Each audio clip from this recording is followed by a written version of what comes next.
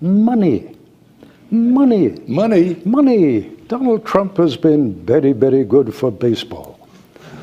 He has been wonderful for the industry.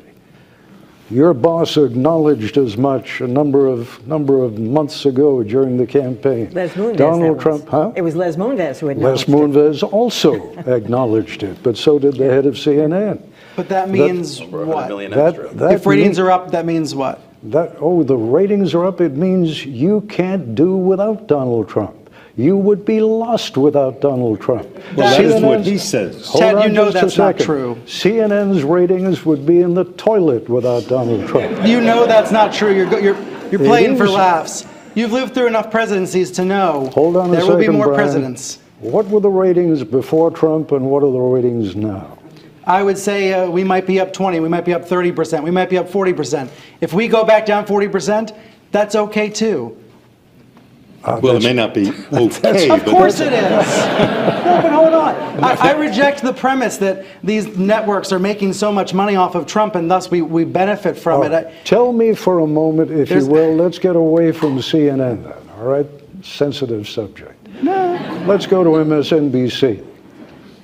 Is there a moment of the day when they are not focusing on Donald Trump or some intimately related subject? Hey, I am Brian Stelter. I am live in New York, and this is still Reliable Sources. All right, here we go. One of the biggest media stories of the week is right here. It's the end of this show. CNN has canceled Reliable Sources.